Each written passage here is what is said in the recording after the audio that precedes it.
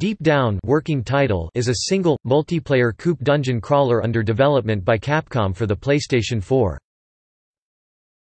Gameplay. Deep Down is a single-player or up to 4-player co-op multiplayer dungeon crawl. Gameplay has been described as similar to both Capcom's own Dragon's Dogma, as well as the Dark Souls series, though with a lesser difficulty. The historical sections of the game take place in a medieval, fantasy setting in procedurally generated dungeons, with the player equipped with suits of armor, swords, pikes, shields etc. Creatures encountered are from the fantasy trope, including ogres, shapeshifters similar to mimics D&D, and dragons.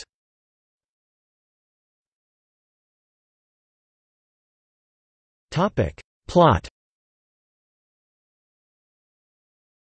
The player perspective for Deep Down begins in New York City in the year 2094.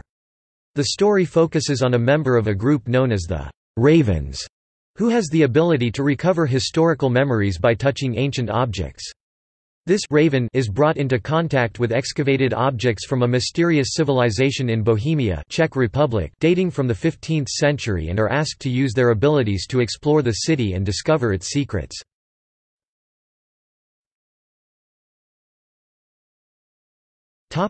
Development. At the February 20, 2013 PlayStation meeting where Sony debuted the PlayStation 4, Capcom's Yoshinori Ono, best known for his work on the Street Fighter series, revealed Deep Down alongside their new Panta-Ray game engine, designed specifically for the PlayStation 4. Deep Down was the working title, and Panta-Ray was announced to replace Mount Framework as Capcom's game engine of choice. The reveal trailer showed an armored warrior battling a medieval fire-breathing dragon. They chose to make a new brand for freedom to explore next-gen video game console architecture, and so as to avoid limitations from consumer expectations. The game did not have a presence at the E3 2013 Video Game Expo. During Tokyo Game Show 2013, Capcom producer Yoshinori Ono announced that Deep Down was to be a free-to-play title. The initial expected release date was to be in 2014 after a public beta coincided with the Japanese release of the PS4.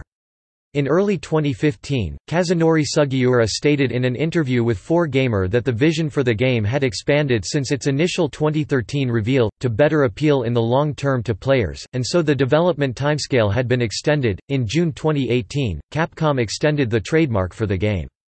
As of 2018, the game has no set release date with no update from both publisher or developer on when it is expected.